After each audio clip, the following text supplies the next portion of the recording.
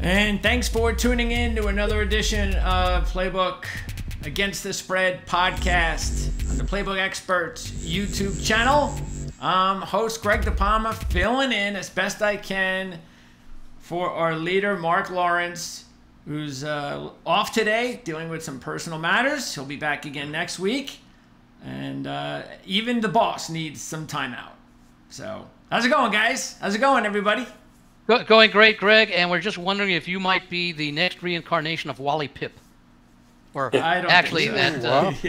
that Mark may be in Wally Yeah. Pip, and you'll be taking over full time. Yeah, well, anything to alleviate. Our younger listeners can Google Wally Pip. Absolutely. Yes. Hey, Richardson tapped out last week, said he was tired, and now he doesn't have a job. There you go. Yeah. Well, he'll be well rested if he's called in as an emergency replacement. We know that. Yeah. Hey, Greg, somebody on the panel here deserves some big-time props from last week. He said later in the show last week, you're not even going to need the points with this underdog. Bet him to win outright. That's right. And that was our man, Jim Feist, who said not only will the Browns cover against the Ravens, but he called the outright underdog win. Jim, we're not worthy. Jim, what a great call in a fabulous game with our boy in his very first start, Jameis Winston, outplaying even Lamar Jackson. What a great call. Thank you, Victor. It just shows you that every decade I get one right. Hopefully you had some nice money line action on that as well. Yeah. It was a good game for me. Well, that was close to 4-1. So, not bad for an NFL game, that's for sure. Also, speaking of getting things right, Mark is coming off a 5-star NFL Game of the Month winner.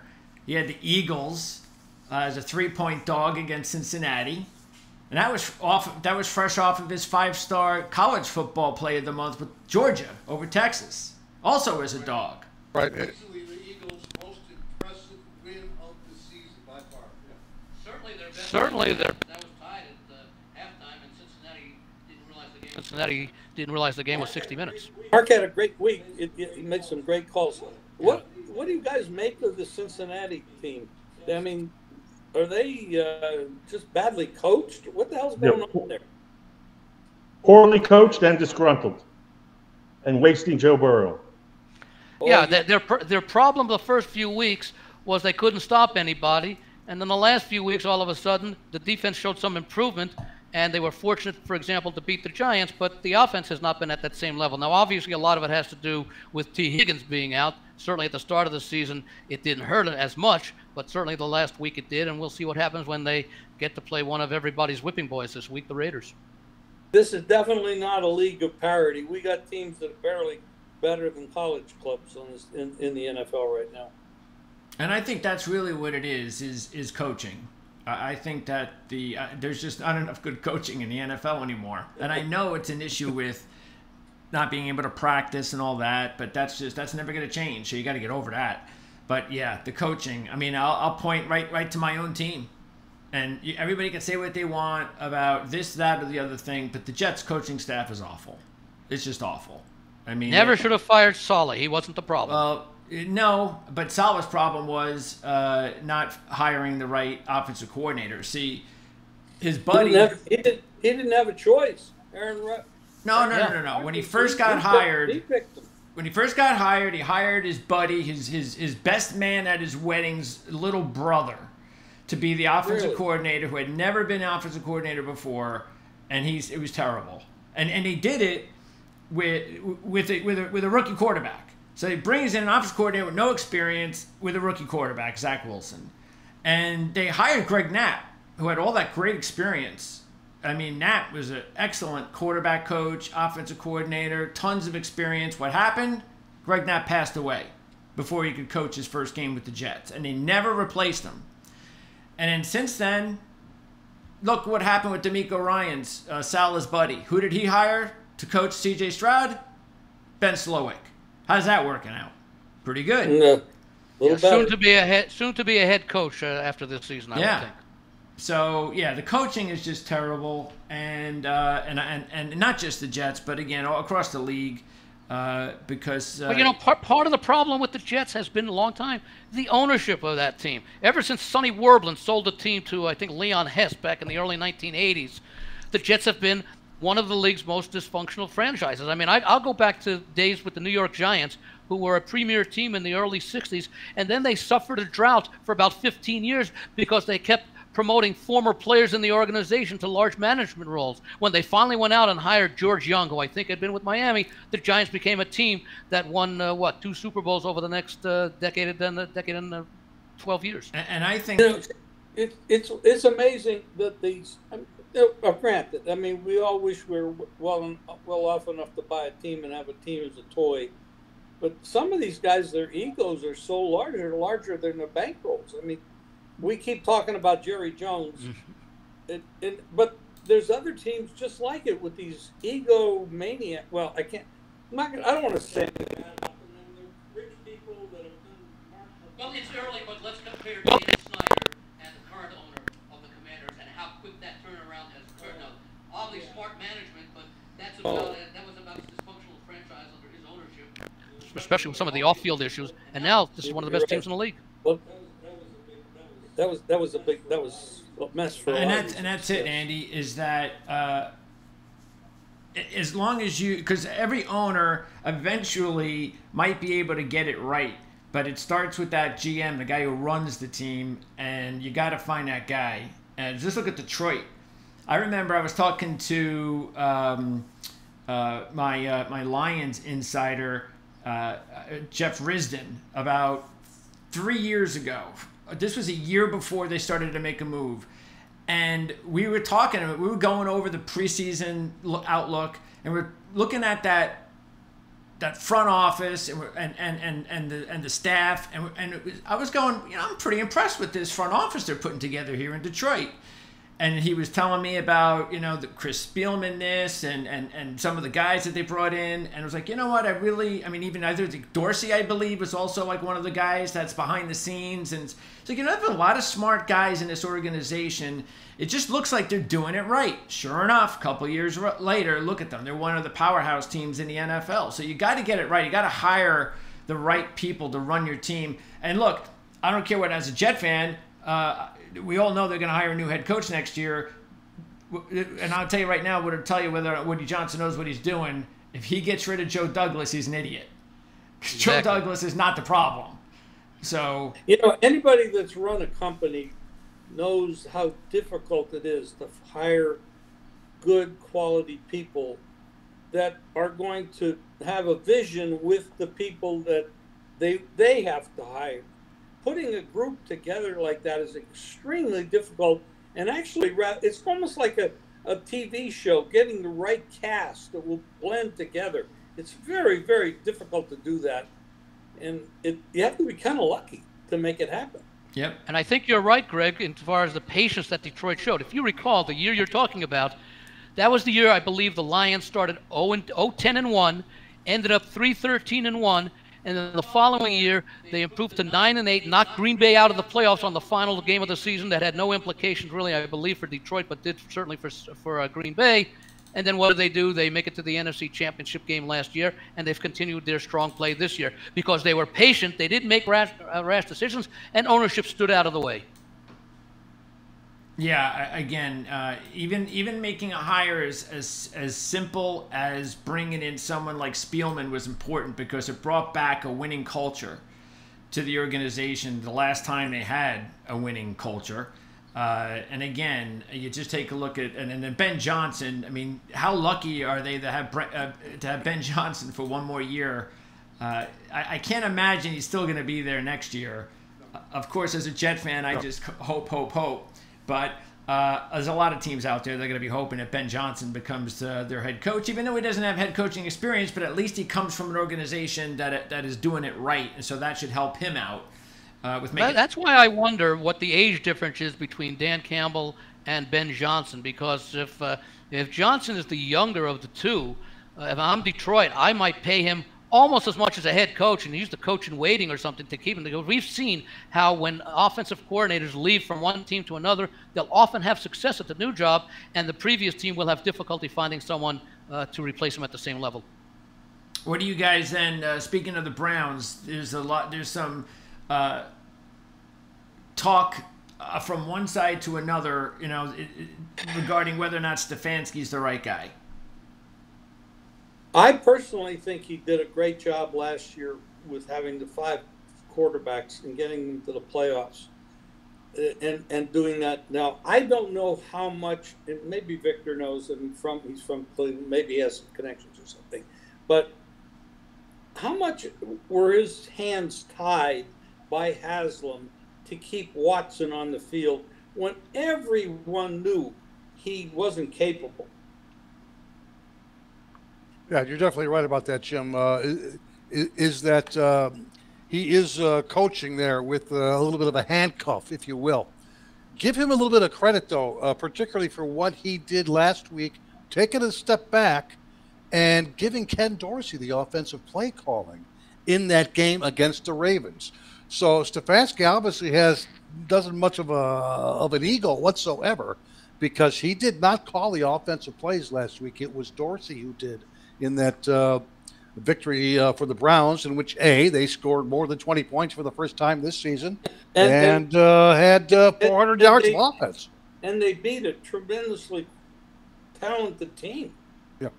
That was not an easy victory. And that had to have a positive ramifications inside the locker room. You had the quarterback who deserved to be playing, regardless of the reasons that the owner, the others in the injury. And B, the head coach put his ego aside, like you said, Victor, and allowed offensive play calling to someone whose sole responsibility is running the offense during practice, during the week, etc. I think that had to have a positive impact. I'd like to see 2 teams that I think have an opportunity. They're struggling now.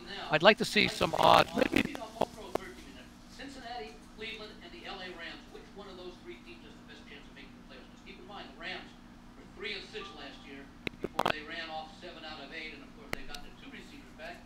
I think that may be part of the reason why Minnesota. I don't know if they lost, but they certainly struggled last week because maybe they were not preparing for both of those receivers. Yeah. If Seattle if last week, I'd say the Rams have a good chance. I agree. Seattle, I just put a whipping on Atlanta 2 weeks ago, a week ago. I wouldn't be surprised, and I know they're short favorites, and maybe that tells you something.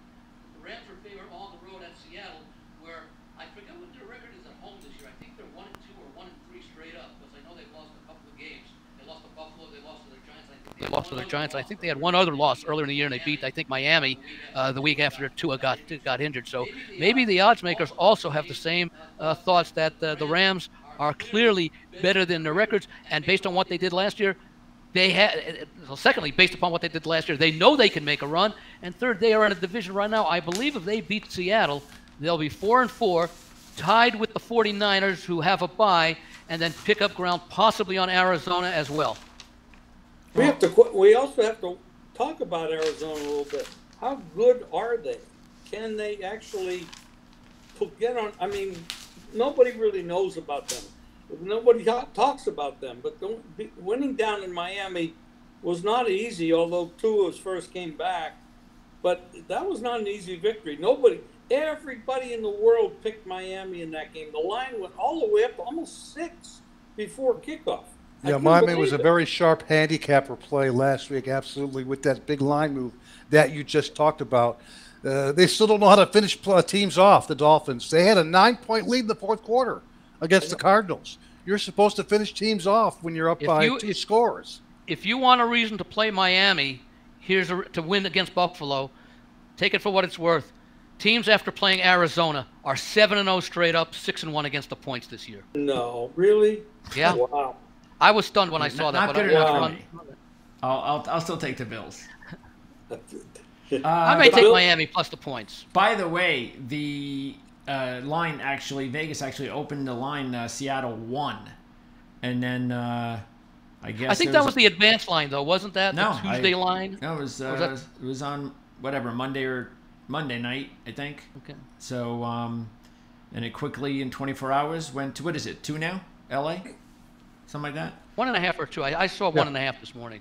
But By the way, I want to remind everybody that we are still inching closer to reaching 1,000 subscribers. We want to get there before the end of the season, so please help us out with that. If you haven't subscribed before, hit that subscribe button, and also like, share, let us know what you think, what's on your mind, questions, comments, all that kind of stuff. That's really something that we like to engage with, including our last segment on this show later on, where we take a look at our latest comments and questions from over the past week, including from the Coffee Club emails, which we'll get into later on as well. We want to remind everybody, too, that you can check out the latest issue of Playbook Football Newsletter. It's available now at playbooksports.com. And in this week's edition, I believe, Victor, is that 18 pages? 18 pages, chock full. There you go. That's looking good. The upset special also looking good. And there's a team that is 1-12 straight up and against the spread on the road in college football in Game 9 conference games of the season. And I don't think, and I'll just give a hint. It's a good team. It's a good team this season. That's not a great hint, but it's a good team that maybe they're not used to. A very good team.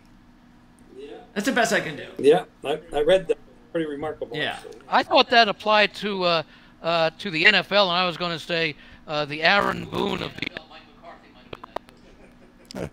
Yeah, we'll talk a little bit of the World Series when Kenny White comes on. Handicapper has his own channel, Bet the Gambit. Kenny's going to make an appearance a little bit later on, and when he does, we'll talk to him for a few minutes about the World Series, and also that is when we'll go around the horn and find out what everybody's plays or 60-second plays are on our high five picks. But that's later on. Hey, Yankees, you missed.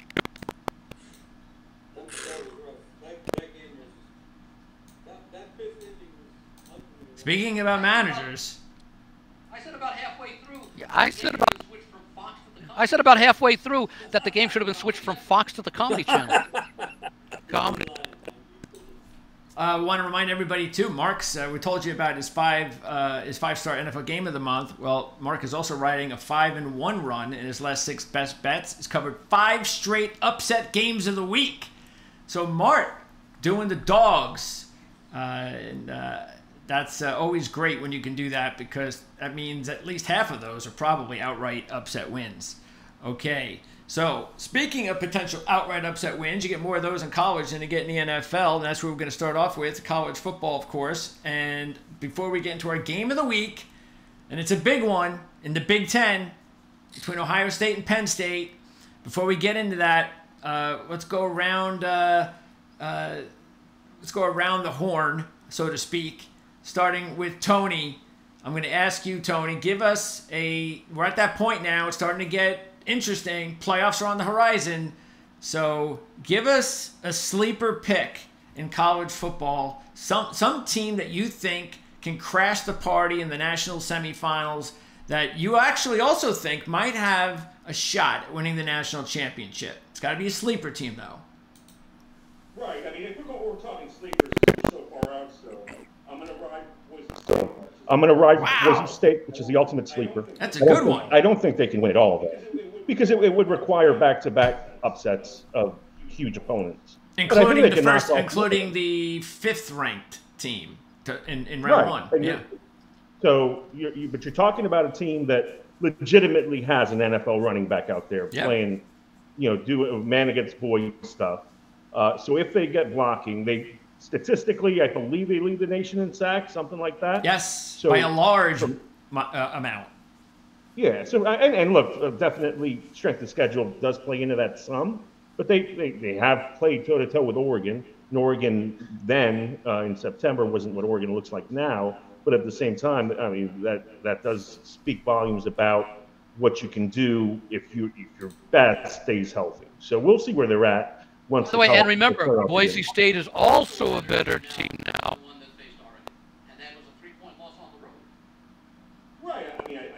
Right. I think there's more continuity between him and the receivers. They've beaten some teams, without having Chensey have monster games. Certainly, when you're playing the best, it's still going to have to give you 150 yards and a couple of scores. But you can build off the team's game plan. Do some stuff around the goal line 9 men are in the box and things like that. But yeah, certainly I think you're talking about the top SEC teams being your favorites. Certainly Oregon and Ohio State as well out of the Big Ten.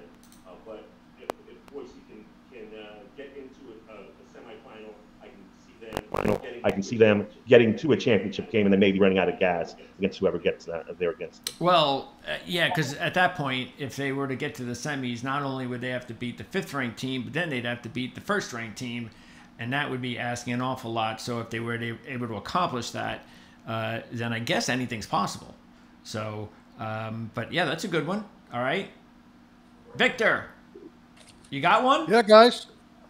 Well, I don't know if I can call an 8-0 team a sleeper, but they're not ranked in the top 12. So Yes. What about the Hoosiers, the Indiana Hoosiers? What about them? 8-0, number 3 scoring offense in the entire college football, 42 points per game, aside from one game, and yeah, they're going to be on the road against Ohio State a little later on down in the season.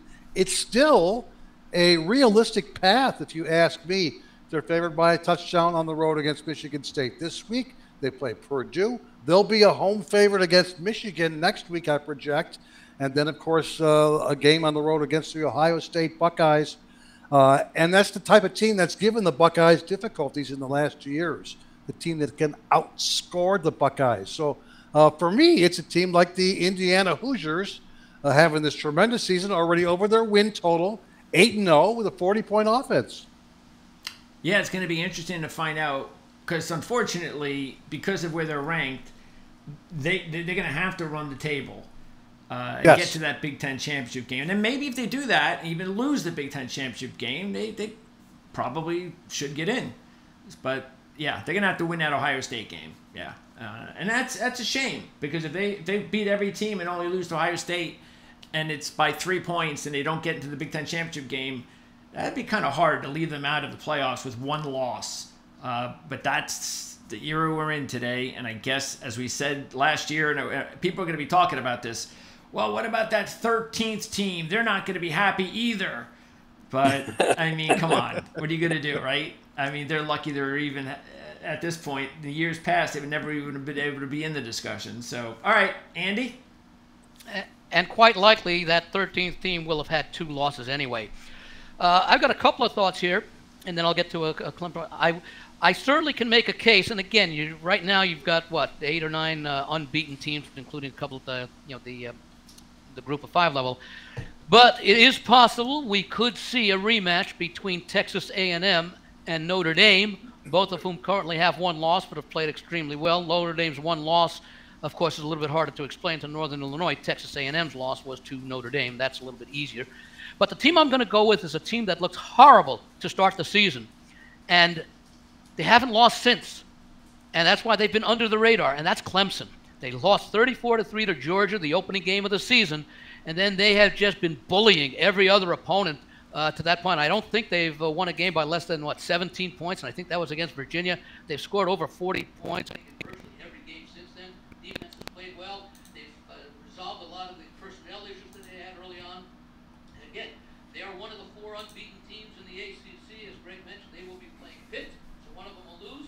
Pitt and SMU are playing each other this week. One of them will lose, so it could very well be, especially if Pitt wins, knocking down SMU, and then Clemson beats Pitt. The only other team is still Miami, so they would, and they don't play. They would meet in the ACC championship game.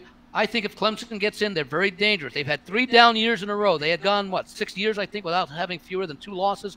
They've lost 3, 3, and 4 the last 3 years. I think Sweeney is a little bit re-energized. Had some controversial comments at the start of the season, before the season began. I think Clemson's a good choice to perhaps even take a championship futures on or a playoff futures on. Yeah, they got to be. What are they right now? They have to be over 20, right? Probably 30-1 in that range.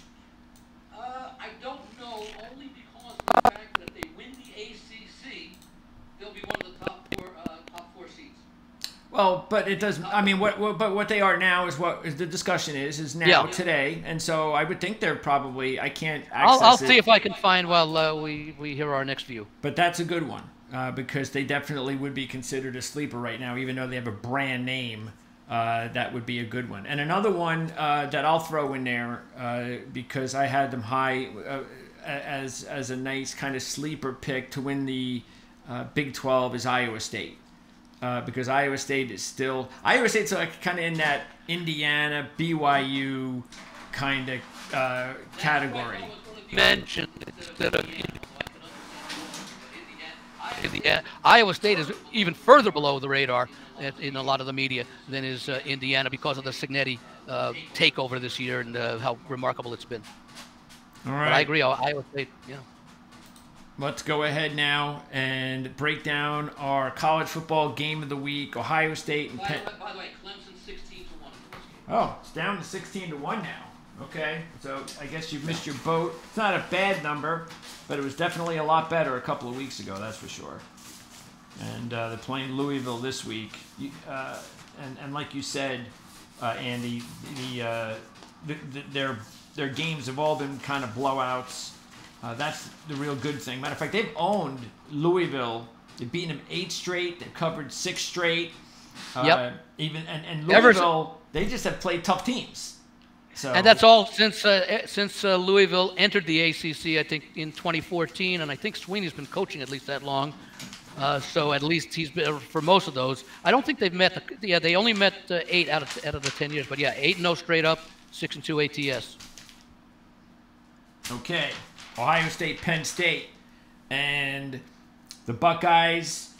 This is a back against the wall. This is sort of like the Georgia-Texas game, where Texas was undefeated and Georgia had 1 loss, and Georgia just could not afford to lose, and so they were desperate and they evened things out. And now it's an even kind of deal in the SEC with this team beating that team and that beat. So. Is that what we're going to see here? Of course, that leaves Oregon and Indiana still undefeated potentially. But Penn State, just watching that game last week, it just seems to me that there might be just that it factor going on with the program this season, that this is their year. For that to happen, though, I think they might have to win this football game. Because unless Indiana comes back and beats Ohio State and then loses, I don't know if Penn State's going to get into the Big Ten championship game, and then I'm not sure they're going to be able to get into the playoffs if they lose this game to Ohio State. So I think this game's just as important to Penn State as it is to Ohio State. The Buckeyes have won against 7 straight against Penn State, but Penn State's covered 6 of the last 8. Even though the lines have usually been a little bit bigger than this, I believe it's up to 3.5, 4. And down to 3.5 or 4. It opened 4. Okay. Down to 3.5 or 3. Yeah. And this is not actually a good spot for Ohio State overall. 7-18 against the spread. The last 25 is a road favorite. And again, 2-6 against Penn State in the last 8. So that's why I like Penn State in this one, because I think they have a real good shot to win the game. And if they don't, I could see this being a very close game. I think every point's going to matter. And I'm not overly, and I know Nebraska game was that sandwich game. It came after the Oregon game, and Penn State's the next game. And Nebraska had come off the embarrassing blowout loss to Indiana, and you can expect Ohio State wasn't up for the game, but still, I mean, as you're a 1-loss team, you can't be down late in the second half to Nebraska. So I'm just not overly impressed yet with Ohio State. That I think they're vulnerable, and I think Penn State could get them this week, with or without Drew Aller. So, but I think Aller's going to play. What about you? Tony?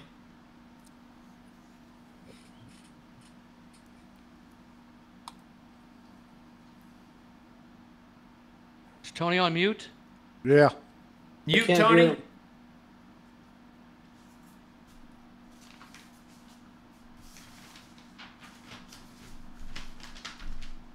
There we go. Sorry about that. I had myself muted because I was doing typing stuff. But yeah, I was saying that I'm on the fence because of Aller, simply because you have a consummate backup quarterback situation here with Pabula not being tested, especially against a team like this. He was in another offense last year. This is obviously a new offense under Kolotnicki, and he can run this because, from what we've seen, short passes. He seems to have the system down. But Aller obviously gives you the big play threat. This could shift here, so maybe that'll help against the Ohio State front. Certainly, I'm with you, Greg, in terms of I don't dismiss Penn State's chances simply because they can't win. But I mean, look, if Aller's not 100%, if he's closer to 50 than 100, I play this backup. I hope not to get blown out. I hope to run the table. I hope for carnage down the stretch, and I expect to be a top 12 team if I'm Penn State, because then you can make the case, well, yeah, we were without our starting quarterback. If you're Ohio State, this is a must-win, because then you do become a two-loss team, even if this game is tighter, just as tight as the Oregon game. You're still at the mercy of what happens around you. I, as you know, Greg, having seen my votes every week, I am not as high on Ohio State as most everybody in the country. I just didn't have them in my top 3, I don't think. I had them ranked below Oregon heading into that game in Eugene. But I mean, don't get me wrong, they're a great team, specifically on the college football level. Anybody would not at all to see them here, especially if that one isn't available to play. But again, I think available to play. But again, I think from the standpoint of who needs the game more, I think it's the Buckeyes. And I think if Penn State can hang around, it'll be a tight game. Then both and Ohio State wins. I think that's a win-win for both. Well, guys, I'm on the fence too when it comes to the total, and it's based on the Drew Aller information that you mentioned. Will he play? Will he not play? For that reason, for me, it may be 5 minutes before kickoff before I actually submit a play in this particular game. If I do, it's going to be the under in some variety, whether it's first half under, maybe it's full game under. But let's talk about injuries for a minute here. 2 weeks ago, the Buckeyes lost starting left tackle Josh Simmons for the season to a knee injury. Last week, their new starting left tackle, Michalowski, struggled, exited with his own lower body injury. They had to move left guard Donovan Jackson out to left tackle. That did not help matters. Whatever the alignment is here, it's going to be a wearying one for Ohio State. You saw how they struggled on offense on the ground with those changes in last week's game against Nebraska. They ran for just 74 yards on 29 carries against a Nebraska stout defensive line like Penn State indeed has there. And the Lions are far better at defending the pass than Nebraska is. So if the Buckeyes cannot run the ball in this game, I think their passing game suffers as well. Again, on the other side of the ball, it's going to come down to Drew Aller. Even if he does play, he's not going to be 100%. He's not going to be completely, entirely mobile. So you're going to take away one aspect of his versatility. I wouldn't call him a dual threat quarterback necessarily, but Ohio State does have the #1 S&P ranked defense, and knowing that he would be limited, it would make that job a lot easier for that defense. Both head coaches, they're far from aggressive when it comes to big games. Both teams have better defenses and offenses right now in the season, and both offenses, like I just said, are a little bit hamstrung. So I'm going to expect a fairly conservative afternoon that will still yield plenty of drama, just not the drama driven by explosive offensive fireworks. So it's either going to be over in the under in the first half, under in the full game. Either way, we're going to wait till probably about 5 minutes before kickoff when we find out if Drew Aller is going to go or not.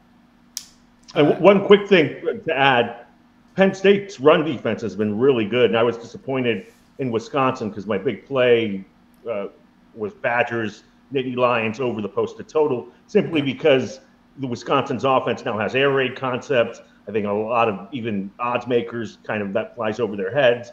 And so the Wisconsin offense has some teeth, and they certainly were able to move the ball. But Penn State, except for USC, has consistently shut down everybody's run game. So if they can get a handle on Ohio State, turn Will Howard into a passer, I think that plays in a year under too big. Tony, you may have been 1 week too early with the Wisconsin overs, because I do like their over this week against Iowa, a team that's now 7-1 to the over on the season. Wow. They're one of those teams with a pro running back, too. I mean, that Johnson is another level. All right. Yes. Before I ask Andy, Jim I want to ask you, I know you're not following college football too much, but you certainly have followed a lot of big games in the past with James Franklin as the head coach. And he hasn't come through very often. Look, I just mentioned, he's 0-4 against Ohio State. Ryan Day's got his number. How does that go into your handicapping? We just talked about it, coaching. So do you look at a game like this and go, I'm not touching James Franklin in a big spot. He just never comes through. Or do you say, you know what, I'm going to stay away from a game like this because maybe you're right. Maybe this is their year. Maybe this is just a different year. And this is maybe just a type of Penn State team. Sort of like Jim Harbaugh. He struggled against the spread for a long time until he finally had his team. Well, I have some concepts that I follow when I'm analyzing sports, whether it's college basketball, pro football, baseball, anything that I'm presently doing. What I'm basically saying, there's a couple sports that I originate my own activity, and then other sports that I follow bettors that are actually winning a lot of money at a particular sport. And fortunately, being here for 6 decades, I know quite a few people. There aren't quite a few people who actually win a lot of money betting, but there are some, and I do know. So I follow their bets and their activities. Their previous record in games like this and coaches' previous records do matter, because constant failure or constant success at something does mean something. So I have already bet Penn State this week because one of the people that has been doing remarkably well with substantial money has bet Penn State this week. And so I did already bet that. Okay. Now, the reason he likes it, he did not tell me. He doesn't tell me. He just tells me who he bets, and that's enough for me. Yeah, it's too bad. And we all hope Drew's going to play in the game. I don't know. He kind of reminds me of like a Ben Roethlisberger type. That he's a tough kid. He's going to find a way to make plays out of the pocket when he needs to. He's tough, but he's also going to be banged up a lot because he's tough. But he's got a strong arm. He's just a pup. So I think he's going to be a very successful NFL quarterback whenever he comes out. He's just got to figure out a way to not be so tough sometimes. I know it's not it's easier said than done, but you got to stay healthy. Andy? Well, we're gonna be talking about some pro football in a little while. I know, and the big change in Indianapolis where they switched from Richardson to Flacco, and that type of situation that you just talked about, you alluded to, is very present with the player they benched, Richardson. So, and we'll get into that later, but there's a few thoughts I have about that. Okay. Andy? Yes, Greg, I'm going to put in a little plug here for Mark Lawrence's Preview magazine, because there's still a lot of football to be played, and it allows you to do some research like I was doing while Jim, Tony, and Victor to confirm what I thought was the case. James Franklin's been at Penn State for a long time. Ryan Day has been at Ohio State 5 years. Ryan Day, as coach of the Buckeyes, is 5-0 straight up against Penn State. So you got the same coaches. The players changed gradually in certain senses from year, but you got the same coach. So maybe there's something what Ryan Day has been able to pick apart. Now, you mentioned that Penn State is like 6-2 or something in the last 8 years, or some strong point spread record. The 4 years prior to last year, when Ohio State played Penn State, Ohio State was a double-digit favorite against Penn State. Yep. And the games were more competitive. Last year was the first time it was a competitively priced game. Ohio State was a 4-point favorite. They won by 8. I think it was 20-12. So basically what we're saying is, I'm not going to put too much into the fact that Penn State has a great point spread record, because certainly under the current coaching matchup of the two coaches, Ohio State's been clearly the better program and been required to lay a bigger number, but Penn State's been a quality program for so long, they still get some top caliber athletes. As far as this game is concerned, I wanted to make a case for Penn State in this game, but when I took a look back and confirmed what I thought, I am concerned about Allard, the quarterback, and how Penn State would be without him. At the same time, I was very impressed with what Penn State did to Wisconsin last week. I was on Wisconsin last week. They led at halftime, and then Penn State took over the game.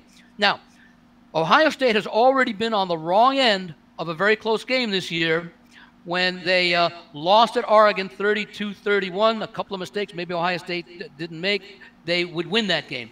Penn State, on the other hand, has been able to win a close game when they came from behind to tie, force overtime, and then beat SC. So Penn State has been able to play a competitive game and come out on the right side. Ohio State is falling short, although if there was another possession after the field goal, maybe Ohio State goes down and gets a field goal of their own. So I'm probably going to pass this game. I respect the history, but and Jim can relate to this as well. When you have two really strong pedigreed programs and you're getting points at home with a team that is capable of beating almost any team in the country, I will generally look to take the points. And if I'm getting 3.5 with Penn State, that would qualify. Despite the fact of the poor history between the coaches, this is a different team. But Aller has to be in that game for me to feel comfortable. History is history, and it does play a part in all of our handicapping. We're looking at it, and there's several people that put a lot of emphasis on history, and there's other people that put a lot of emphasis on current form and matchups. So when you mix that all together, you come up with your formula for winning. But Penn State, I'm from Pennsylvania, but I never went to Penn State, so I have no affiliation. But I like their situation in this game. Yeah. Before we start talking NFL, Vic is going to be taking off early. Vic, before I know we're not going to do our 60-second video clips. Your time to take a look at maybe a game or trend of the week. Did you want to do that early, or are you going to pass on that for next week? Sure, I can do that. Let me whip something out here real quick, and I will sit in for the NFL segment. I do want to talk about. Yeah, I will sit in for the NFL segment, the Detroit game. Okay. But let me just throw this in here real quick. 60-second countdown. I'm gonna look at the Sunday night game, and while I like the game over itself, Minnesota is playing the Colts. It's a time change game. Don't forget, flexed to the night game for NBC TV. I like Minnesota over their team total a little bit better. The Vikings over 25.5 points in that non-conference game against the Colts. You got a Minnesota team that's on tilt a little bit. They're steaming a little bit after that Thursday night loss to the NFL LA Rams last Thursday night. Home favorites of 4 or more in the NFL off a Thursday road loss have averaged 31.1 points per game in the last 10 years. That applies to the Vikings. They do have the number 7 scoring offense. They're averaging 27 points per game on the season. Even better at home, 28.6. So in the friendly confines of their dome environment, it's just about 29 points per game for the Vikings to seal the deal. They've averaged 30.4 points per game at home versus all AFC opponents in the last 3 years.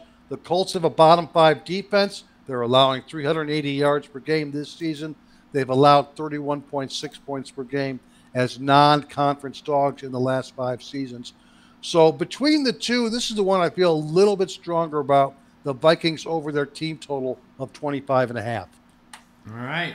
Victor doing a double short. See what happens when you're not in that little you're not in that form where you're one after another and you're kind of out of sequence. Right. It doesn't work as that would be way too much for me to edit, but that's okay, Vic.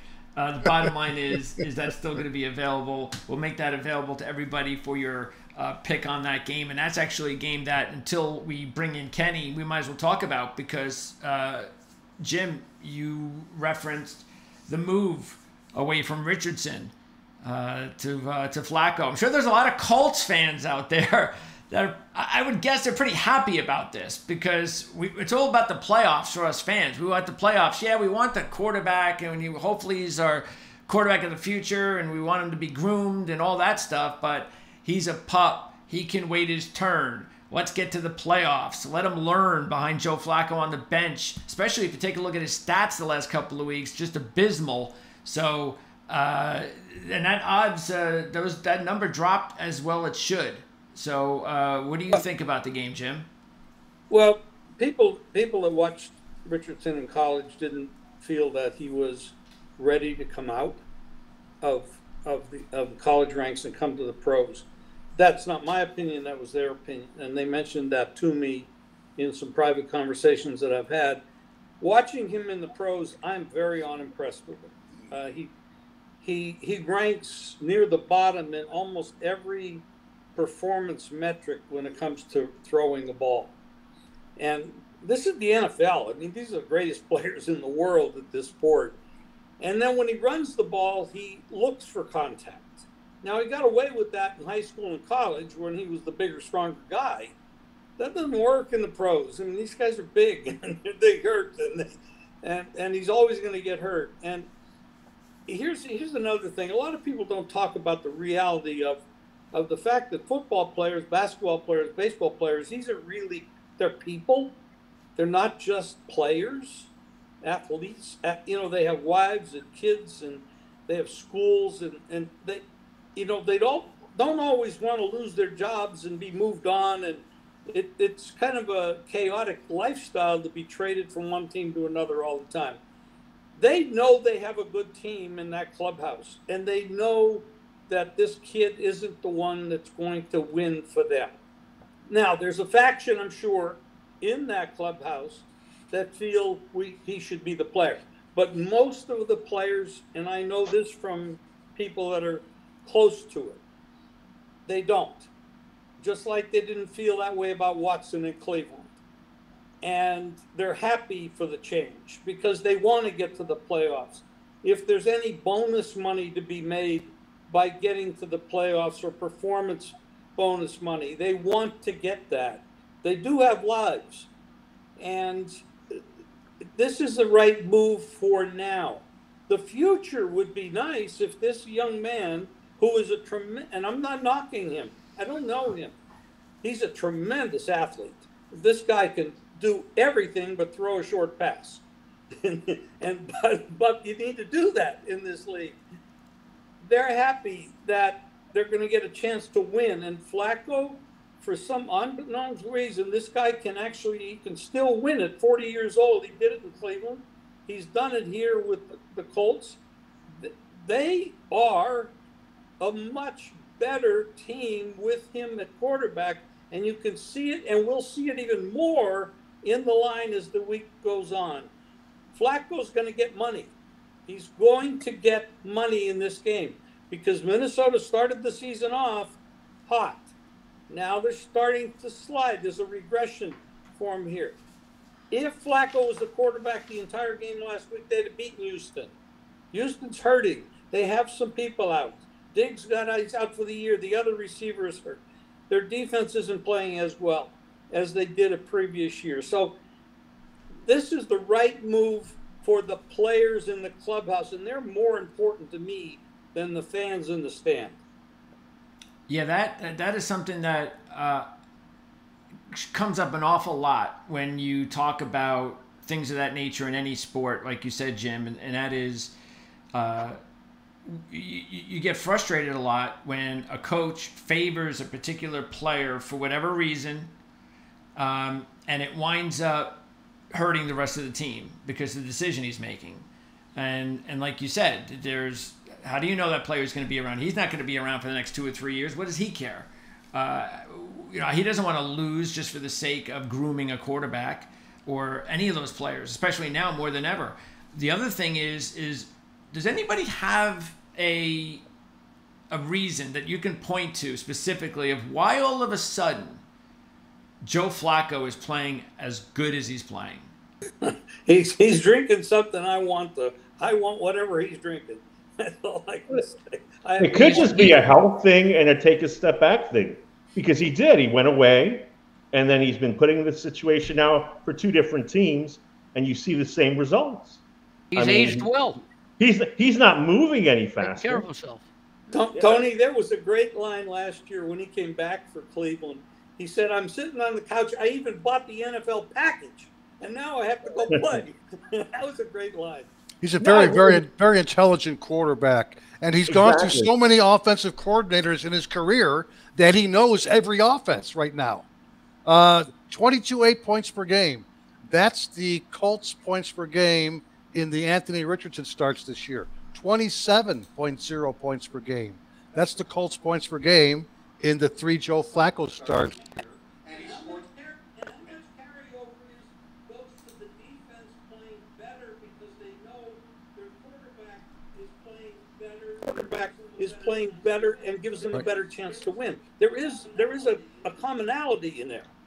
I mean, maybe on that, just because the Jaguars game was so bad, and that was all Flacco. But, I mean, look, I like Shane Steichen a ton as a coach, as an in-game coach. All 4 losses are one-possession games this season. Definitely, I'm in agreement. Joe Flacco should be the quarterback ahead of Anthony Richardson. But why didn't you make this move when he originally came back, Richardson, for the Miami game, which he almost cost them? I mean, they were very fortunate to win that game. They won 16-10 in spite of Richardson. They lost last week to a division rival. Now you're 2 games behind, 3 if you're thinking tiebreaker.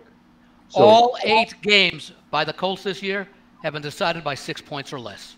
And look, again, I'm not a Richardson apologist at all. I watch the guy play. He is and has been. He was anointed Florida's future starting quarterback while in high school down the street in Gainesville. Everybody knew he was going to be the guy. He came out early. Everybody knew that was a weird decision, and yet he was made to be right because he was picked where he was picked, and then he was basically handed the team over. And he was handed the team coming off an injury. So the talent is there. You've made the decision, essentially. We're going to go with the growing pains because this guy is going to be Lamar Jackson once he gets it. And now you're pulling the plug on it, though, which last year is strange. The Colts, without Richardson missing a good part of the season, or with Richardson missing a good part of the season, the Colts were 9-8.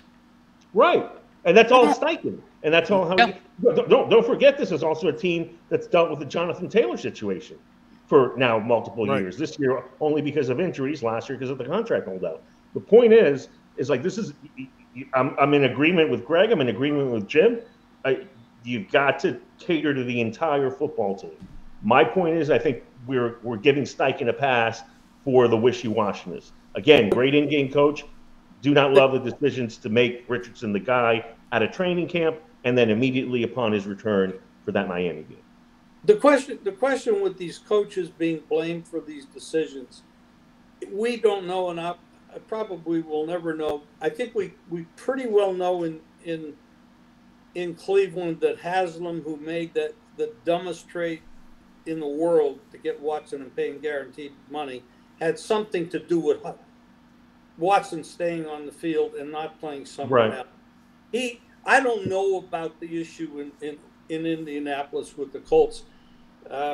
We do know that when they had a pretty good quarterback, it was a kid's name out of Stanford that they destroyed without protecting him. Andrew Luck. I mean, man, what did he get sacked 70 times in 1 year? I mean, it was like crazy. So he leaves the game. So I don't know if the ownership there is interfering as well. I have no idea about that. Well, I mean, it's been Chris Ballard's show for a while, and obviously Jim Irsay pulls the strings, and it seems like he's hands off, but maybe he's not. Maybe you're right. The Watson decision may have been the second worst trade, second only to Babe Ruth and the Yankees and Red Sox in history. And imagine when you figure for inflation, Babe Ruth might have topped that contract in today's dollars. But getting back to the coaches, coaches who are stubborn are almost destined to fail. And the best example I can go with, and I've used it for like 20 years now, is if you go back and you take a look at Brian Billick. Got the job with the Baltimore Colts because of his great performance as offensive coordinator with the Vikings. In fact, I think the Vikings set at the time the record for most points scored in the season. So Billick comes over to Baltimore, inherits a great defense, a decent offense. I think, what was it? Was that the year I think Trent Dilfer was there for the Ravens or something like that? And Billick basically said, I'm going to let the defense win games for me. And I think it was 3 or 4 years later they won the Super Bowl. Because he was not stubborn enough to say, we're going to win with the offense. We're going to we're okay with the offense, but we know the defense is our strength, and that's our bread and butter. Well, what happened, though, to him is that he then, for whatever reason, wrote his own pink slip when he got stubborn again with the Kyle Bowler situation. He thought Bowler was, he drafted him to be his man, and that's going to be my stud quarterback, and I'm going to go this Kyle Bowler way, and it never worked. And you know what they call, that's why the term comes up, coach killer, from quarterbacks who can get coaches fired. But it is a lot easier when you've got a world championship. And it is funny how that happens, Andy. And that's not the first time it's happened, where you see a coach, he gets hired for one specific reason, but it's the exact opposite side of the ball that actually does all the winning. So I know we could probably come up with 2 or 3 other examples, but that's probably one of the best ones. All right. We've got the NFL Game of the Week to talk about here in a few minutes. Don't forget to order your copy now of the 2024 Playbook Totals Tip Sheet newsletter. That's 14 out of 17 years winning. 14 out of 17. So you can subscribe to the Totals Tip Sheet or any other Playbook newsletter subscription. Get a free Coffee Club e-letter daily through the Super Bowl. Free no charge bonus. So anything you want to add to that Totals Tip Sheet for this week, Victor? No, I don't, except it was a high-scoring week last week. No, I don't. 5% of all games went over the total. We talk about all the numbers in this week. Over the total. We talk about all the numbers in this week's issue. And with that said, guys, I got to bow out of here. Got to head over to the doctor. As far as the Packers-Lions game goes, I'm laying off the total. I know you're going to be talking about that game in just a few minutes. It's similar to the Penn State college football game. You don't know who's going to be quarterbacking Green Bay, and you may not know up until 10 minutes before game time. Yeah, I know Jordan Love practiced today on Thursday, but we got a long way to go before we get to Sunday. The line is 47.5. It could be one of the more weather-impacted games of the entire weekend. It does look like rain in Green Bay. It looks like potential high winds. I'm going to pass on the total. There's other games I like a lot more. But with that said, guys, you're going to have to let me bow out of here. Good to see you, Vic. All right. Sounds good, Vic. Luck, Take care, Vic. Good luck this week. Best of luck this weekend to everybody, guys. Thanks again. I'm still trying to lower my blood pressure from what Andy told me, that there's 113 games on Monday in college hoops. I got to get the blood pressure down. And that's just men's. That's probably what Kenny's working on right now. As Kenny White. I saw him this morning. Kenny woke me up Kenny this White morning. makes his appearance. Good timing. So I don't think he Andy. can hear you. Yeah, Kenny, can you hear us? Oh, Kenny's probably trying to figure out how to Not hear us. paying All right, attention. so in the meantime, let's talk about that question because not the game, but there's another question that we wanted to go around, a little round table discussion here. We all know that the Chiefs, and this is sort of like what we started off talking about, how there's just not enough good coaching. What's the problem? The NFL teams, it looks like it's another year, the same old, same old. Nobody can coach their team to be capable of beating the Chiefs, and the Chiefs just keep doing their thing, and nobody can knock them off. But let's just say the Chiefs don't win the Super Bowl, which is still going to be tough for them to do. We got a whole half a season to go. So let's just say they don't win the Super Bowl. Give us a team, if you had to. Start with you, Andy. If you had to pick a team to dethrone the Chiefs right now, which team would you go with? Well, it's easy right now. Well, the Detroit Lions, because they are the current flavor of the week, playing the best football right now. I mean, you come back what they did after the bye and blew out Dallas, and then win at Minnesota, and then they had that big win last week. By the way, here's a situation where statistics can sometimes be misleading. They won 52-14 despite gaining 225 yards of total offense. But that's what happens when you have kick returns, etc. Takes away possessions, which is reflected in total yardage. So I think that's something that you have to keep in mind. So I would say that the Super Bowl matchup that I would think has a good opportunity, if it's not Kansas City in there, I wouldn't be surprised if it's Detroit and Buffalo. All right. Well, you're right. The thing is, they got to get out of the AFC. And there's a couple teams in the AFC that are rather dangerous. Baltimore is very dangerous. Buffalo is very dangerous. And both of those teams could knock them off if they made it to the championship game. I mean, I picked Kansas City to be in the Super Bowl, but And one of the reasons is they have a great head coach and a great defensive coordinator, and they got Patrick Mahomes, a decent offensive line. They're adding players. They added Hopkins. They're adding players in key positions. They're extremely smart. That people don't talk about how smart they are. They know how to win. Well, that's the thing. If you're smart, that usually means you have a really good head coach, good coaching staff, and that's what's holding back a lot of these teams. You mentioned Buffalo, Andy, and it's like, you know, you just wonder if it's Buffalo and Kansas City again, can Buffalo just figure out a way at the end of the game to beat them? Is there, I mean, or is it just going to be one of those deals where it just, I mean, I just can't imagine, because Josh Allen is still very young, Tony. I can't imagine that when it's all said and done and these guys are retired, I mean, Josh Allen's going to have to beat Patrick Mahomes sometime. He's just too good. He's too talented. Unless, of course, the Bills wind up blowing their team up somehow and he doesn't have a good team. But as long as the Bills are a playoff Super Bowl contender, sooner or later he's going to have to get into a game situation where it's going to go his way. Yeah, but I'm out on McDermott. I'm out on him. I had them last week because that was a gimme situation in Seattle. Line was great, but in a big game, I believe that and again, Josh Allen, he comes and goes in terms of boneheaded decisions and accuracy issues that have been the case for him since Wyoming. But McDermott, to me, I think he's lost enough big games where I've seen enough. I would much rather the Chiefs brain trust. And my answer to your question is the Baltimore Ravens. Because yes, at this point you have to question their secondary and how many big plays they're allowing in key situations. Basically have led the way to their 3 losses and almost a 4th if you count the Dallas back. But certainly they were in that Chiefs game, gave up big plays late. Raiders beat them in the exact same fashion that we just saw the Browns beat them.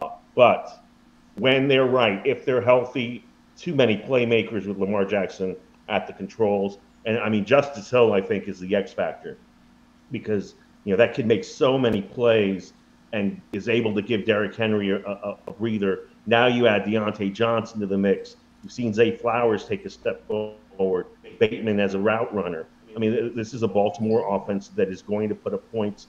And if their defense holds up, if they get a little more pressure, if their offensive line holds up, I think that's your team that will knock off the Chiefs this year. That's your Cincinnati Bengals. I actually think if Baltimore plays Kansas City, I really believe they stand a better chance on the road. I just think at home there'll be too much pressure and they'll be favored again, and that's just not a good spot for them. So, but we'll see if they even play. Because you're right, Jim. I think one of the things too they're just not the same this year defensively. And we talked about this a month ago. This is now defensive coordinator number 4 in the last 3 or 4 years. And this guy this was a player 2 years ago with no resume. You just can't do that. I mean, sooner or later, I think you're seeing that a little bit with San Francisco. Sooner or later, we saw it with great teams that when you're picking off the tree, sooner or later, there's nothing left. But anyway. All right. Jim, did you give us a team? No, right? Who's going to beat the Chiefs if there's a team to beat them? Oh, I would, well, I mentioned 2 AFC teams that would have a chance, but I agree with Tony. That you probably would eliminate Buffalo because of the head coach. And I think he has... Yeah, I think Tony said it right. I'm done with that guy, because he does blow the game. Harbaugh is a good coach. He's with Baltimore. They got Travis Henry there now, and that really, he is such a horse. If he stays healthy, it is so hard to stop him. And mixed in the backfield with Lamar, that's a tough one. But the best defensive coach in football the last few years, and he's proven it over and over and over again, Spagnuolo. He knows how to stop people. And he did it in the Super Bowl.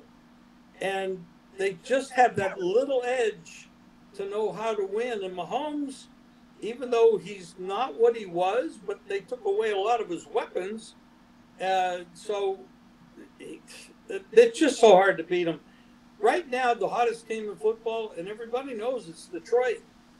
They're a little unconventional with the head coach they have, but damn, they're playing good. And you look at the yardage they had on offense last week. That wasn't their fault. Their special teams scored all the points. They don't need to be on the field scoring points or getting yards.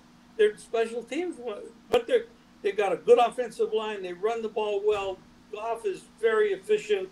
Hell, in one game he was 18 for 18. He's been very efficient all year. And unless they do something just like dumb, going first down on the 3-yard line, their own 3-yard line or something that doesn't work out, you got to look at Detroit as the best team and the one team that could beat them. That game last week looked like another league or on another planet.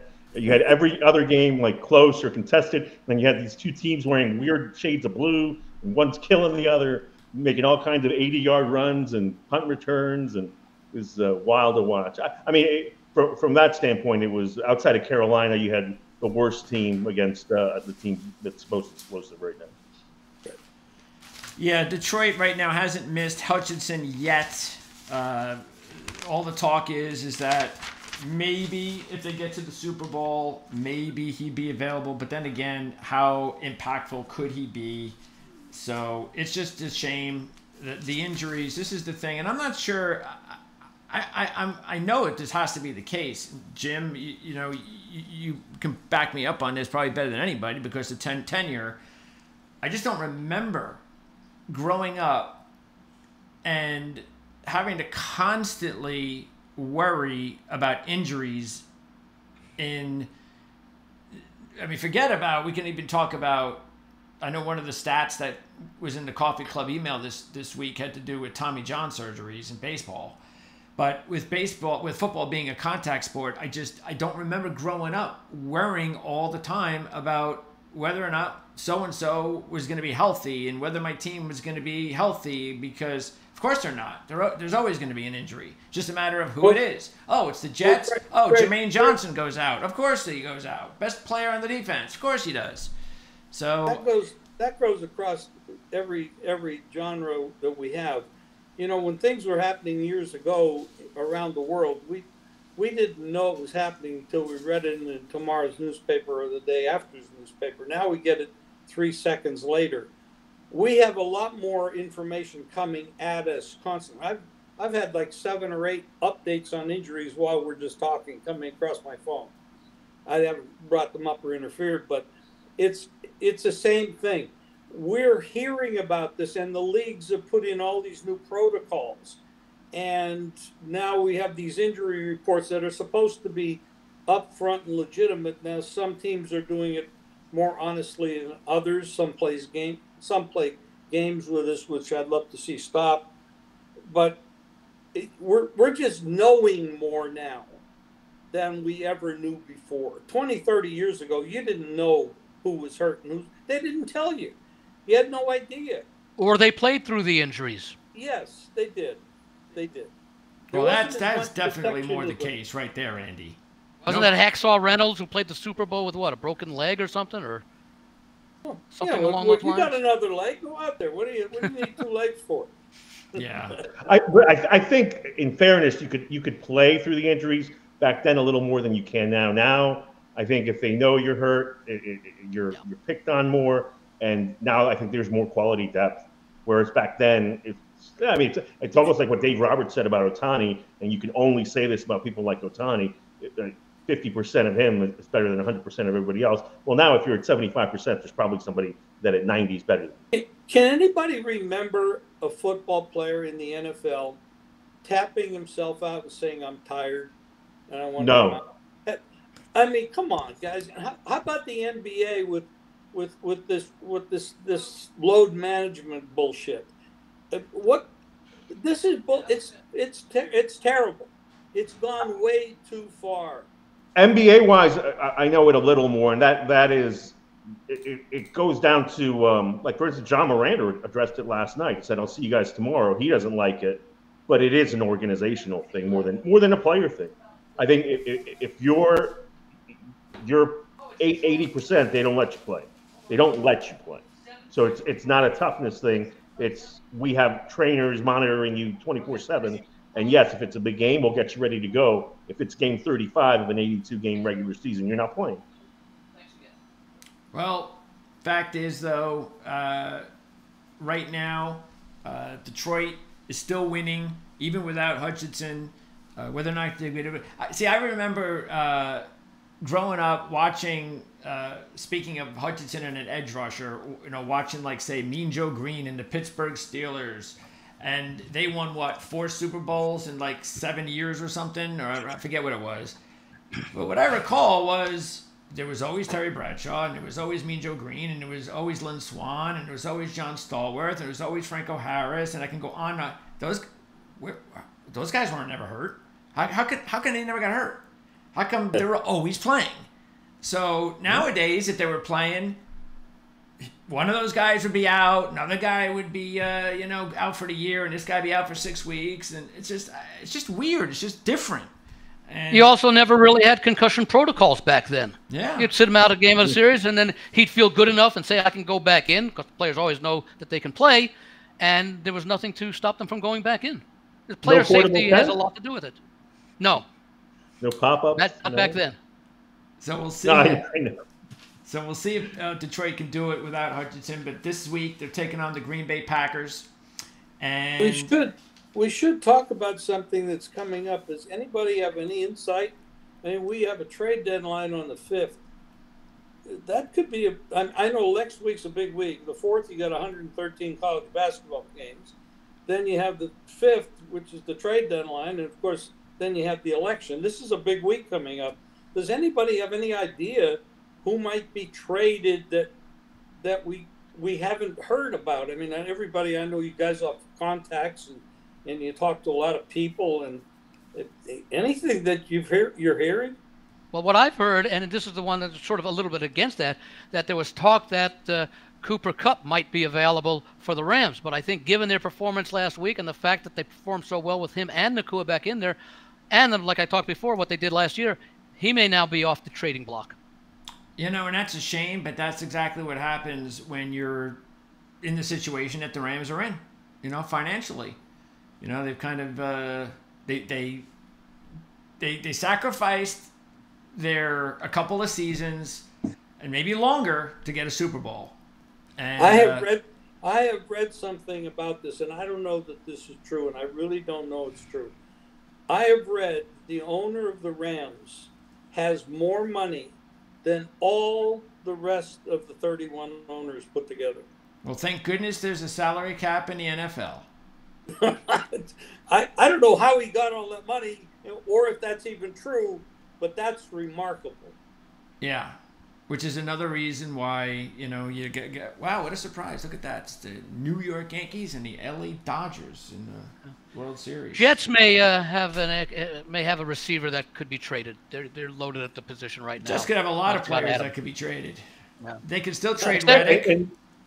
No one will take Reddick. Based upon what he did in Philadelphia and what he's done with the Jets, I can't believe anyone would take a chance on him.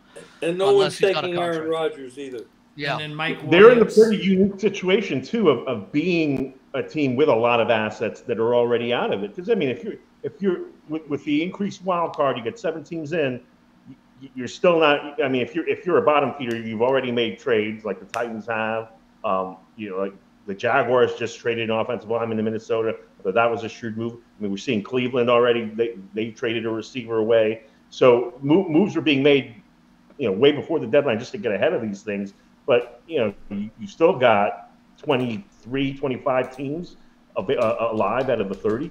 32. If the Jets lose tonight, their phone will be ringing tomorrow. Oh, well, the phone's already been ringing. Yeah. Again, how do you explain Houston being the favorite? Because the Jets were the favorite when we were talking last week by a point, whatever. Last 2 weeks, Jets were favored. Jets were favored each of the last 2 weeks. Last week against New England, the week before Pittsburgh. And then Houston became the favorite, though, on I think it was Sunday or Monday. and then 24 hours later, the Jets are favored again.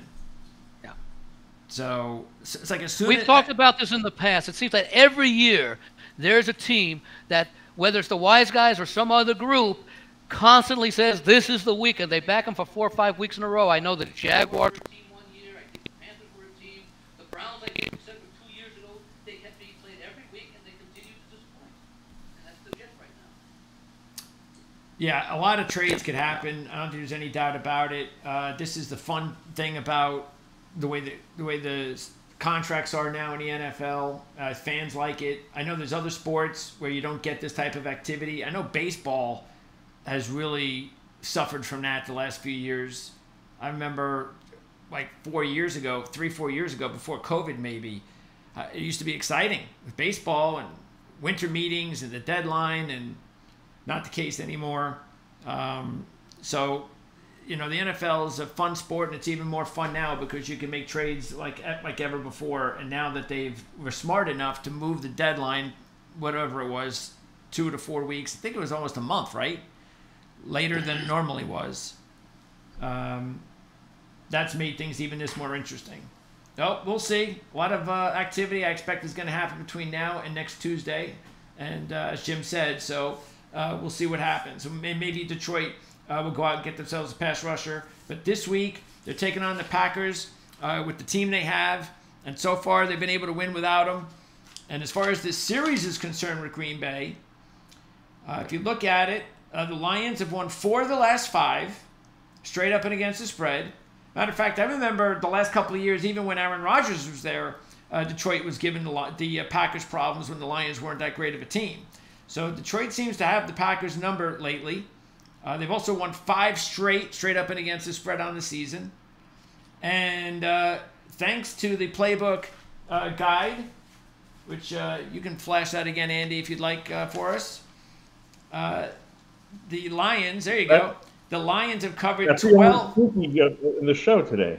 The Lions have covered 12 straight off a double-digit ATS win when they take on an NFC opponent, and they're 2-0 in that spot this year. And by the way, Dan Campbell is like a monster in this type of situation. He's 7-0 all time versus 500 or better division opponents. 7-0. And he's also 10-1 all time off of a straight-up ATS double-digit win. 2-0 in that spot this year. And I'll wrap it up with an even better one for Dan Campbell. He's 28-8-1 against the spread all time versus teams with a 500 or better winning percentage. 4-1 in that spot this year. And we're talking about Dan freaking Campbell. He has become the most underrated coach in the sport. Yeah, the players love him. They love to play for him. So he's a player's coach.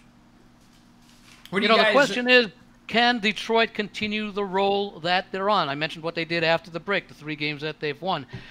You know, with the exception of the 2007 Patriots, who continued to battle teams and blunder teams by double digits, 20 points or so for 8 or 9 weeks on that 16-0 regular season.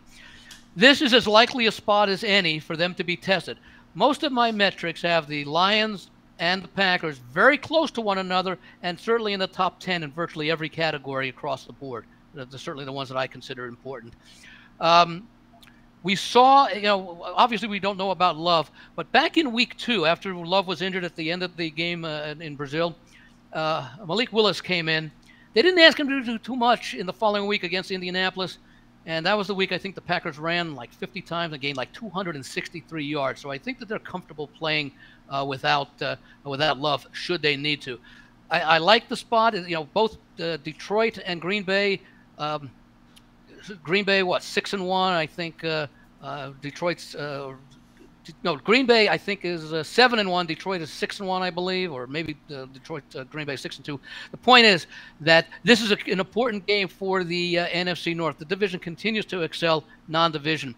Green Bay has a bye next week. They know the importance of this game because they still have to play at Detroit. I believe that's the Thanksgiving Day game.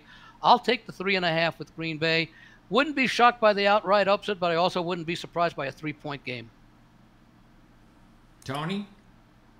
I only know this because I looked at this game earlier today. It's actually not the Thanksgiving Day game. It's the first weekend in December.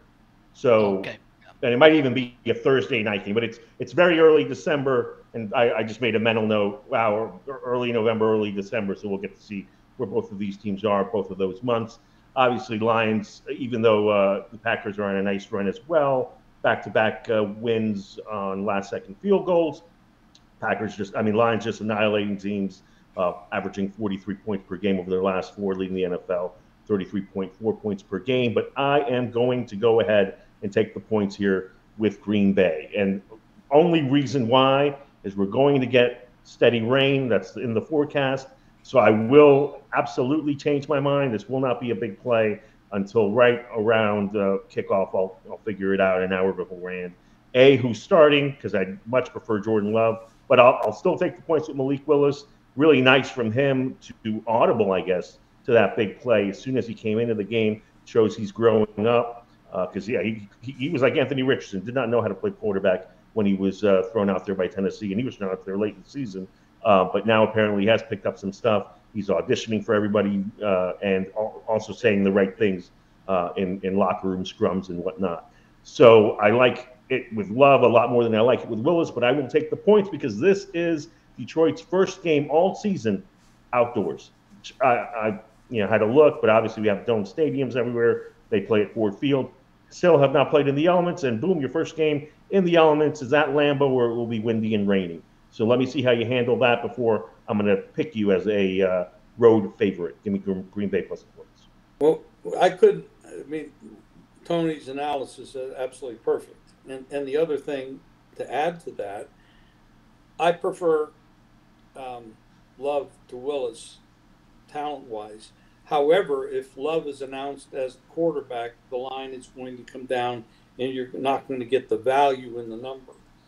And adding the rain and the potential wind, first outdoor game for Detroit, all helps with Green Bay. And this is a monster game. It's a monster game for both of them.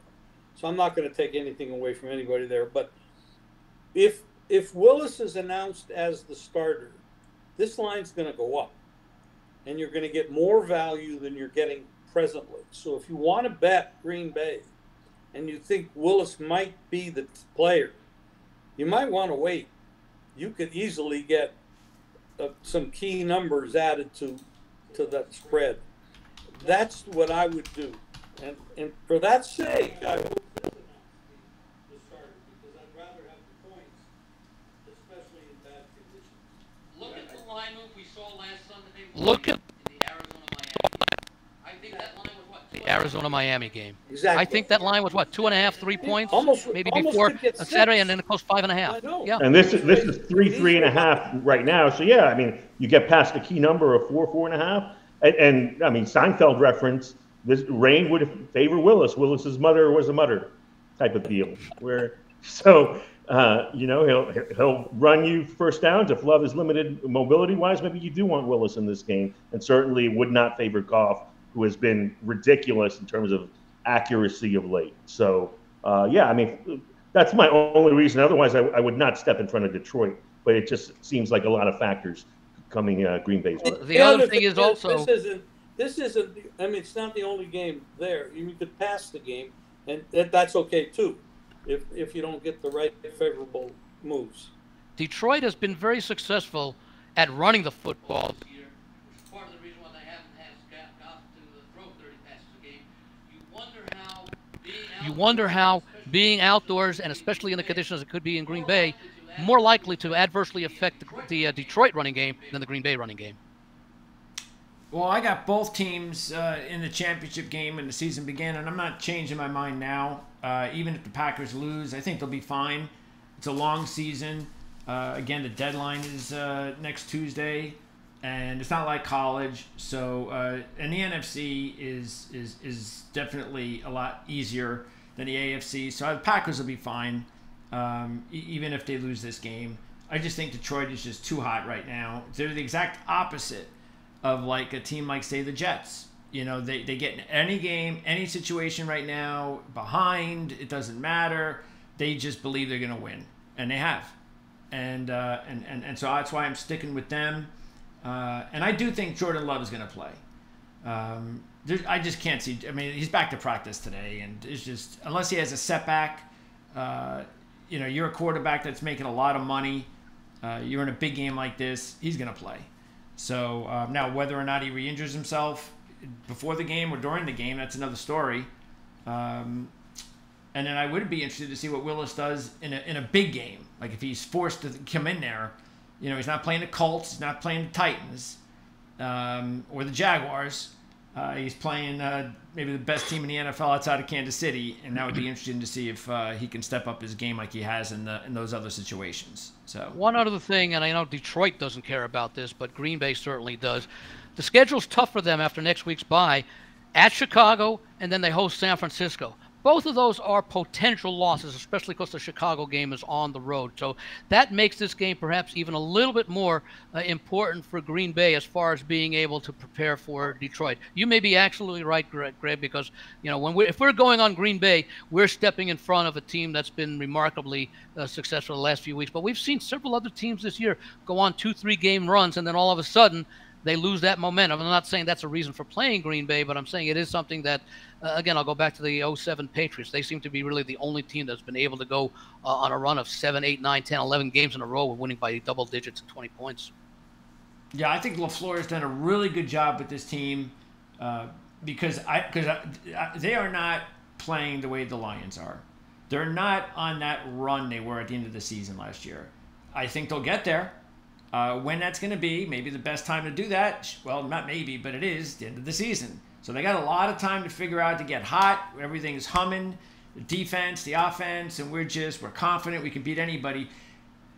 But if you look at it, because these games that they've had, the Houston game, I mean, Houston did nothing. Green Bay's defense just shut them down, and they needed a last-second field goal to win the game. Last week against Jacksonville, what on earth are they doing letting Jacksonville back in that game?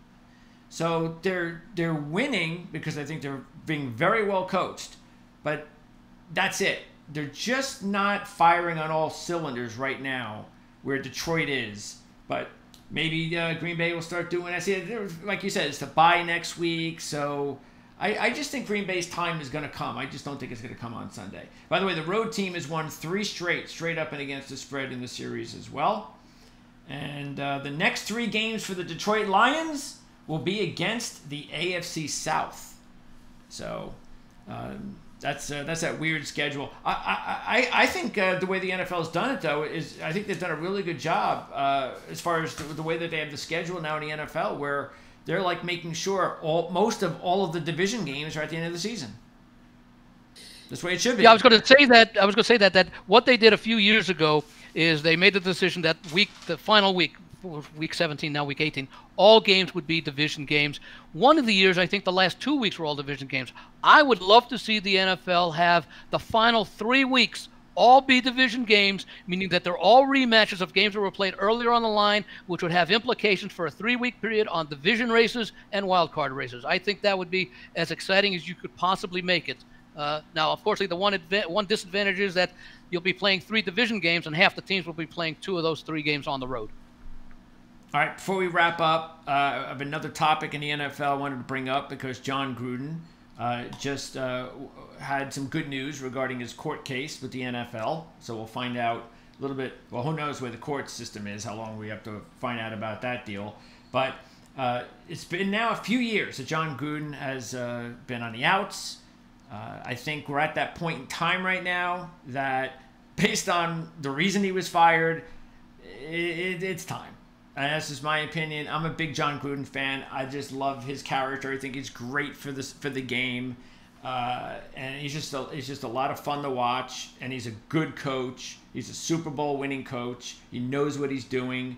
I would like nothing better than to see Jon Gruden coaching my Jets. But whether he does or not, what do you guys think about Jon Gruden? Jim, what do you think about Gruden? I don't know. Maybe sending the Jets to coach is more punishment. Well, again, everybody has to get it right sometime.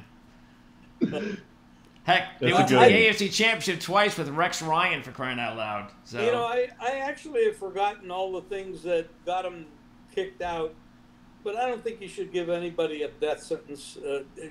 Everybody makes mistakes. Whatever it was, I really don't remember. I think it was some emails that. It was email language. But we don't need a death sentence. Why do we have to be so damn cancel culture? If somebody does something, you go take them out and shoot them. I mean, this is crazy.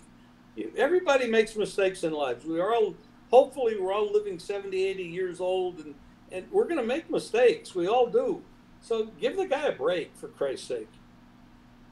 I agree. And by the way, I'm going to have to leave after this this discussion here because I've got somewhere appointment at the top of the hour. But nonetheless, I'm also in favor of Jon Gruden coming back. And yeah, growing up a Jets fan, I wouldn't be averse to seeing him coach the Jets, although I understand Rex Ryan is still very much interested in joining the team, and they were mentioning him as a possible replacement for the interim coach. But that aside, I think Jon Gruden is good for the league, he's good for the game, and I think he's also a very good coach, as he proved with the Raiders and with Tampa Bay. And I'd like to see him coach where, it depends what where? Dallas Cowboys. I'm for anything that gets him to stop doing those creepy videos that he's been doing to pass the time. I don't know if you guys have seen them, but they're interesting if nothing else. But it's just, I think there's a theme to it. It's about guys that are, I think he's alluding to himself, guys that have been disrespected in terms of contract or given up on, and he drops his booms. It's a John Madden 8.0 type thing. So look it up and then cringe a little bit, but it is entertaining if nothing else. My take on it is very simple. I would never tell anybody that you're not worth what somebody's willing to pay for, and I'm not going to tell somebody that you're not worth hiring. If somebody's willing to hire Jon Gruden, I have no problem with it. Andy, before you leave, would you like to give your high five report? The high five report your 60-second report.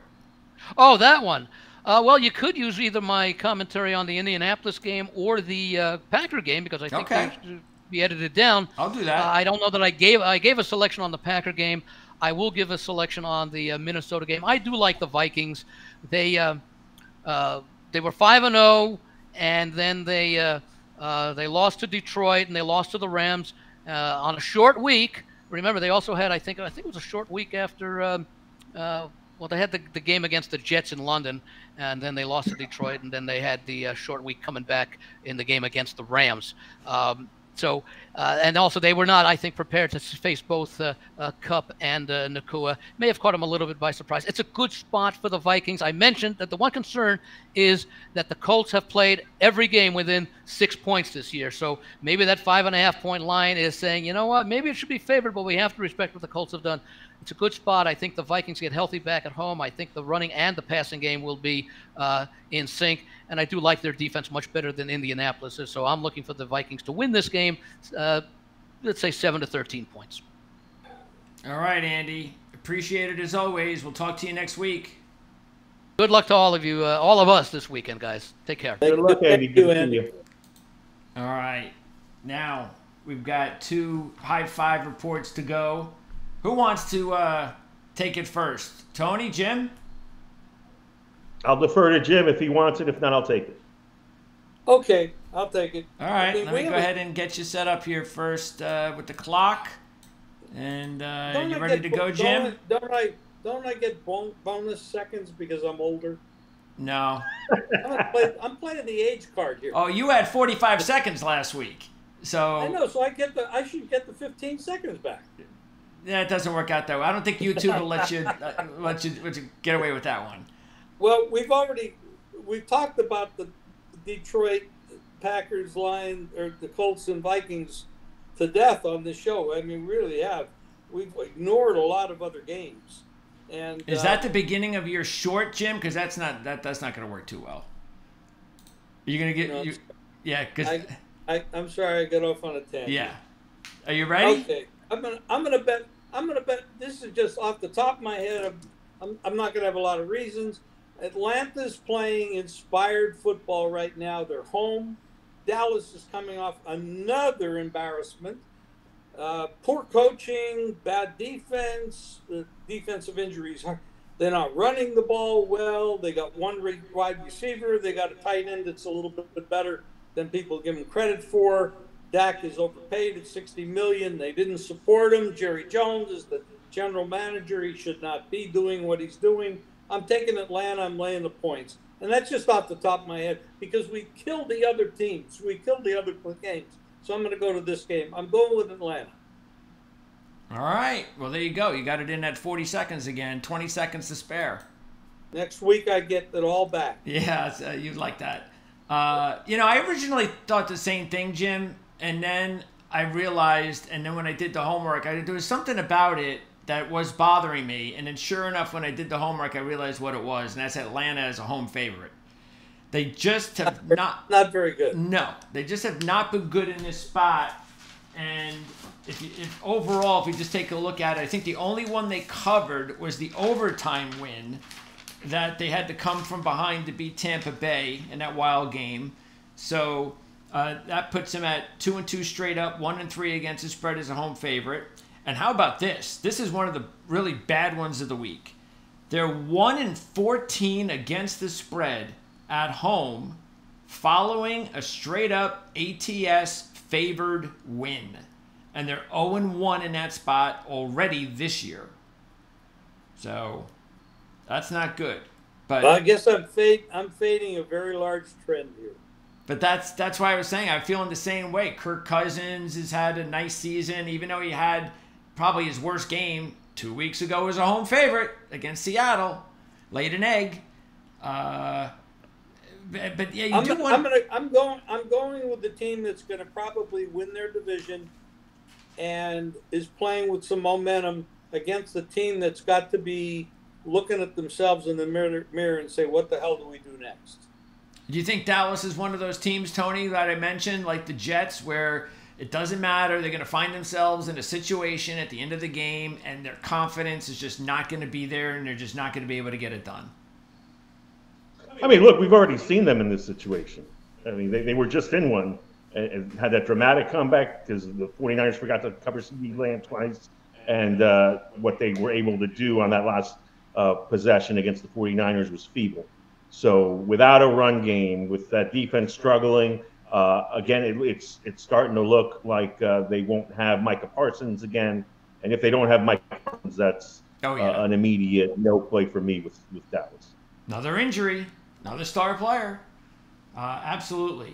Don't you think, too, and I know CeeDee Lamb is a great player, and you saw it on the drive, the second to last drive. He's an awesome player. But I just feel that Dak just throws the ball and forces it to him too much. I mean, look, at this point, you let anybody else beat you because Brandon Cooks is supposed to be that number 2 receiver, and he's out. So I think deserves a shot. He's starting to finally he's not play bad. better. The point being is I was on the 49ers that night wondering what the hell are you doing? I agree. Yeah. And Lamb had 13 catches. I think they're certainly, I think Jim mentioned it, they're not insulating Dak at all to be a winner this year. But they gave him the money and kind of put the pressure on. So I would definitely lean Atlanta in that game. But if Dallas does have a heartbeat, I have no faith in the Cowboys defense stopping Kirk Cousins. Comes off 4 touchdown passes against Tampa Bay. And will Mike McCarthy be the head coach of the Dallas Cowboys next year? No. I would say no. I'm surprised he is right now, except that Jerry Jones elaborated that he's no use in midseason firings. I wonder if Johnson will. I wonder if the Cowboys is a job that he would take. Jimmy? No, Ben Johnson. Oh. I wonder if that would be the job because they know he's been picky. Would he go there with Jerry? Is that one of those spots where no, not for me. I'm going to still be patient. Well, money. Yeah, that's the situation I'd be patient with. Money talks. I mean, you offer somebody enough money, they're going to show up. I mean, there's always a price. But the problem is you're not going to go there and be the coach as long as Jerry's acting as the coach. That's the problem. And this is also something that we talked about last year. We'll talk again as the season progresses, is how important this season may be for Detroit. Because sooner or later, Ben Johnson's gone. And what will happen to your offense when he leaves? So, take advantage of that as much as you can as you got him. You got to remember something, though. They could pay Ben Johnson a lot of money to stay in Detroit. And we go back to the beyond the player. Go to the player, person, the human being. He's got a wife. I'm sure he might have kids. Sure. They might not want to move. They might have a mother and father who live there, or a whole family lives there. I don't know any of that. I'm just guessing and surmising here. Sometimes the wife says, I don't want you to take that job. We'll take $30 million here instead of going $40 million there. I mean, if that, what I'm saying, I mean, the people make choices other than for money. Yep. And I mean, Spagnuolo was, he moved to be a head coach. He's a better defensive coordinator. I'm sure they're paying him astronomical money not to go anywhere again, because he would be a guy that a lot of people would want. He's only the best defensive coordinator. He's the best defensive coordinator in the business. Yeah. So, well, that's the one thing to keep in mind too is a lot more difficult for these defensive guys to get jobs nowadays. They get hired, but it's harder. Everybody wants the offensive guy, and talking about the Jets with their next head coach. And you mentioned Rex Ryan. I know he's on the list, but there's also Vrabel. And to me, it's like the Jets have got to stop hiring defensive coaches, because the problem is when you hire a defensive coach, you're hiring that guy because what? He's smart. You think he's a good head coach, and that's what makes him hopefully also a good head coach. The problem is that guy still has to go out and find a competent offensive coordinator to run your offense. And if you don't hire the right guy, it doesn't matter who your coach is, you're not going to succeed. And that's been the problem with the Jets for far too long. They're going to need a quarterback. Aaron Rodgers is they need a quarterback, but they also need an offensive coach. And that's going to be hard. That's going to be hard. They already blew a draft choice a couple years ago with Wilson. Now they got him with all that money, and there's contract money involved. They're not running this. This team is 5 years away from being a winner. Well, they got a lot of talent on that team now. So it's not talent. It's not the issue. Can't hear you. They got a lot of talent on that team. It's not the issue. Is not talent. Tony's talking. You can't hear him. Oh no, I was actually referring to somebody else. So I muted my mic. I'm good. I'm good. Yeah, all right. I saw you talking and I couldn't hear you. Tony, you're up. You ready? Yeah, I'm going to talk about Pitt and SMU. So let me plug that there are going to be two articles about that you should read. One, not written by me, was on what Pat Narduzzi did in the NIL climate that I thought was interesting. And one that is written by me that is the longer version of this preview.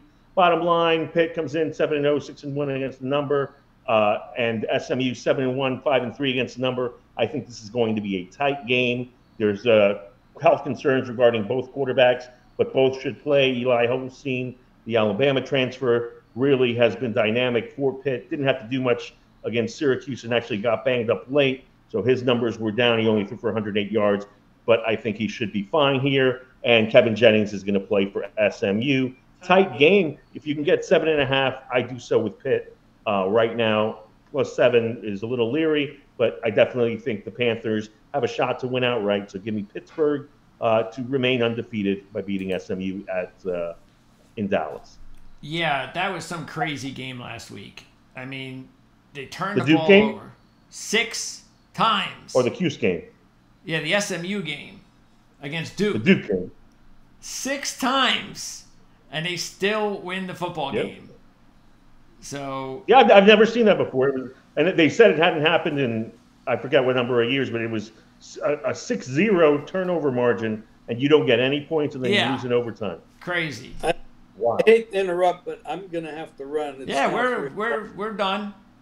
Okay. Yeah, I got to run too, Guys, appreciate it. Talk to good everybody show. next week. We missed Mark. I hope Yes. Mark's okay. Nothing wrong, I hope. But we'll see you next week. Sounds good. All right. Appreciate it. Bye-bye. Good luck, guys.